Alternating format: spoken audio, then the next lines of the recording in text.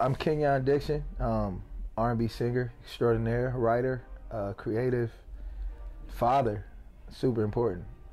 I'm Isley's dad. That's that's first. And Isley's dad does R&B.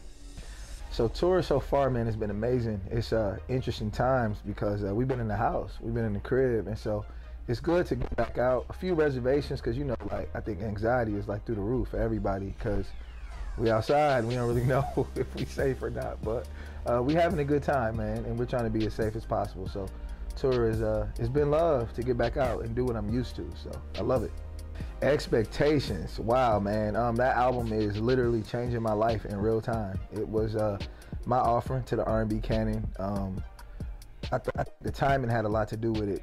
You know, R&B is such a trendy topic right now, but I pride myself in the fact that I've been true to it since day one, before it was this trendy thing on social media. And so Expectations, man, is my most proud work to date. I'm so proud of that, and just everything about it, in my opinion, it's my, as one of my fans tweeted before, it's my confessions. So right now, until I beat it out, it's my greatest work. Oh, my top 3 on Expectations literally changes every day. Today I'm gonna go with Hard Way, I'm gonna go with You Hate to See It, and I'm gonna go with What I Like. Those are my 3 today.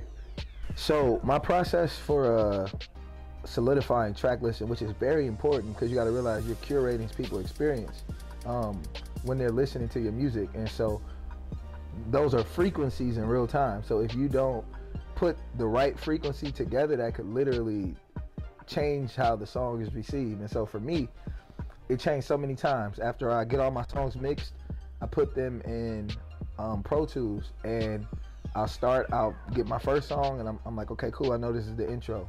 I'll line every song up right after that and mute them and go one by one and unmute it and hear what it sounds like from that last song going into the next one. And I do that until every song is laid out and I have an album. So that was my process, my same process with Expectations. I sat with it.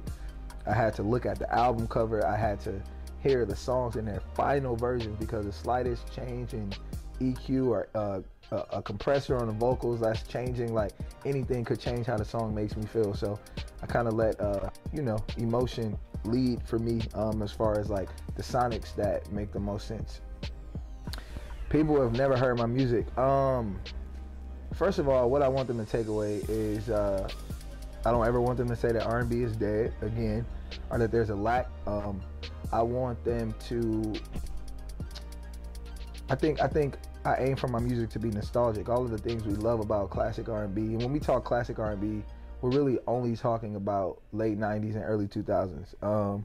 Typically, when my age group talks classic R&B, and so the elements that were present there were, I mean, you had emotion, you had the desperation from the guys, you had just more imaginable lyrics. Everything wasn't so like overt, and just the creativity, the vocals, the church. Church is a huge part of R&B, and so when people listen to my music, I want them to be reminded of all of those things that we love about classic R&B, because I do consider myself to be a very classic and traditional R&B artist. And so at the end of the day, when it's all said and done, and you play your Babyface record or your Stevie Wonder record, I want you to be able to play some Kenyon Dixon right after that. What's your vision? My vision is to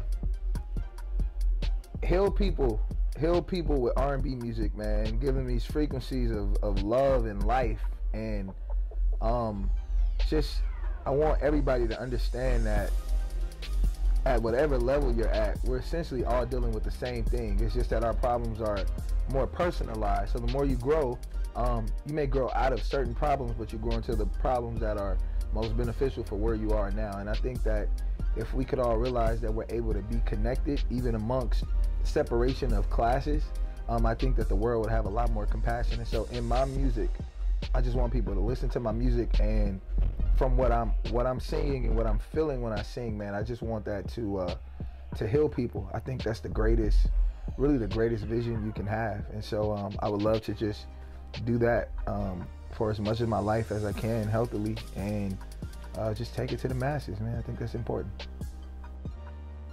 Okay. Hey, yo, what's up? It's Kenyon Dixon, aka R&B Kenny, and we in H-Town right now, and you're rocking with Vision 4 Productions. So what's your vision?